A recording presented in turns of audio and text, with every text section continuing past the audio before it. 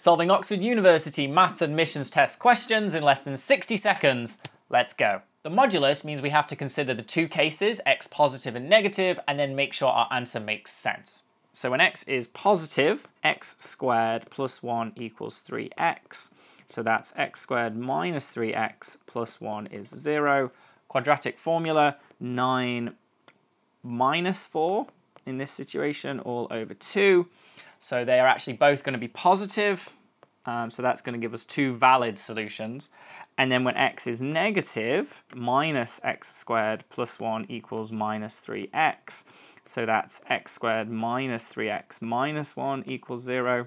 So that gives us x is equal to 3 plus or minus the square root of now 9 plus 4 over 2. And only one of those is negative. So that only gives us one valid solution. So then in total there are 3 solutions, which is answer D.